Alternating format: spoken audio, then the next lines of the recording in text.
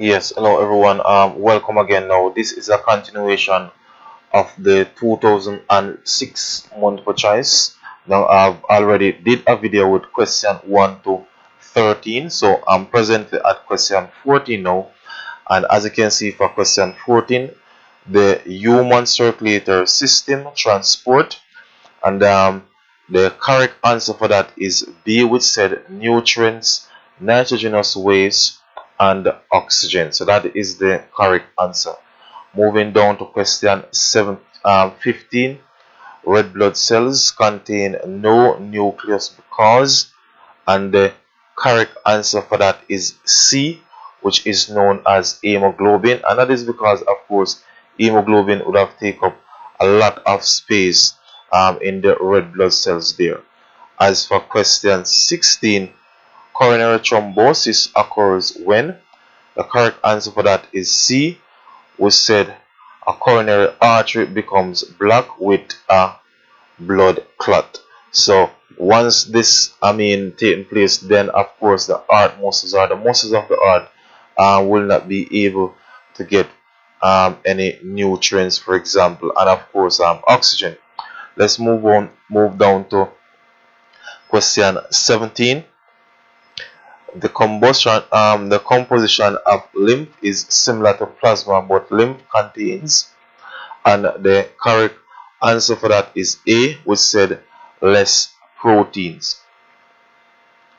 Number 18, of course, relate to the respiratory system, which sequence shows the path taken by air moving into the lungs, and the correct answer for 18 is a B.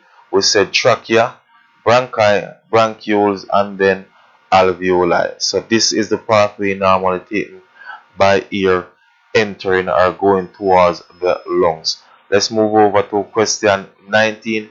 Vital capacity is the correct answer is C, maximum volume of air that can be exchanged. So that is the correct answer. 20. The energy release in respiration is in the form of, and that is ATP, which is C. Moving down to 21. Which row in the table below indicates what happens to the volume and pressure of lungs during inspiration? So that is breathing in. And the correct answer for 21 there is D.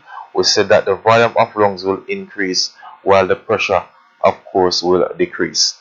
Question number 22. The food item below contains the highest percentage of vitamin A. Which one? And the correct answer for that is fish liver oil. The last question here, which is 23. One function of dietary fiber is to. Correct answer for that is D. We said increase the rate at which food moves through the alimentary canal. So that's it for these questions. Look out for the next video, which I will be continuing, which will give you question 24, which will start at question 24. So once again, thanks for viewing. Please remember to click on the subscription button and the subscription sign there.